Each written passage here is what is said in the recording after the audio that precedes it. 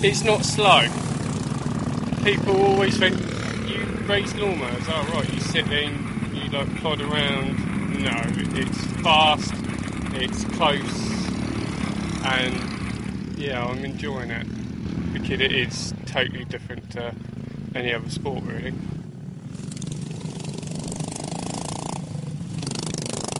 I've always wanted to race, and it's always been far too expensive, and I couldn't afford to do any other racing right now.